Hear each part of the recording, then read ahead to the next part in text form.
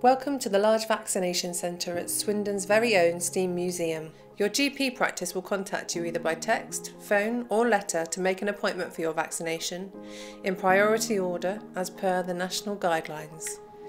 Steam is centrally located with excellent public transport links, and the nearest pay and display parking facility is the Swindon Designer Outlet North Car Park. We also have blue badge parking for people with disabilities or reduced mobility. Please follow signs to the vaccination centre entrance. There you will be offered hand sanitizer and a mask and asked if you have any COVID-19 symptoms. If you need any support on the day, you may bring one other person with you, but we're urging people to not arrive too early for their appointments. There are social distance one-way systems in place. Then one of our administrators will check if you have an appointment. You will be asked for your name and date of birth, and you will be offered a leaflet about the vaccine. Then you can make your way to one of our vaccination pods where you will be asked some questions to make sure you're clinically suitable to have the vaccine. Once you've been assessed and your consent has been given, you will receive the vaccine. The vaccine will be given in the top of your arm and will only take a few minutes. You might be given a COVID-19 vaccination card, and if so, please bring this with you to your second vaccination.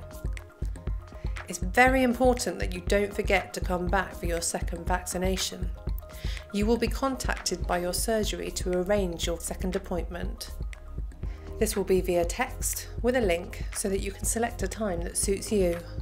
If you've not registered your mobile number with your surgery, you will receive a telephone call to your landline to arrange your second appointment. Depending on which vaccine you are given, you may be asked to stay in the waiting area for 15 minutes to make sure you are well and have no adverse reactions. Then you can leave the site by following the one-way arrows on the floor towards the exit. You are also welcome to use the toilet facilities before you leave. Please remember to follow current government guidelines even after you've had your vaccine. I think most people are just looking forward to, having a bit of normality, no matter what it is. I think one of the patients I had, when I asked her, what do you think you will get from having this vaccine? And she said, oh, I'll be able to hug my grandkids because I haven't seen them for like a year. So it was really heartbreaking, but it was really good to see that, she was looking forward to having that after having the vaccine. I'm so glad I had my first vaccine. Thank to God, and thank to all the scientists and the doctors. Thank you ever so much. I'm so happy I had the first injection. Hooray!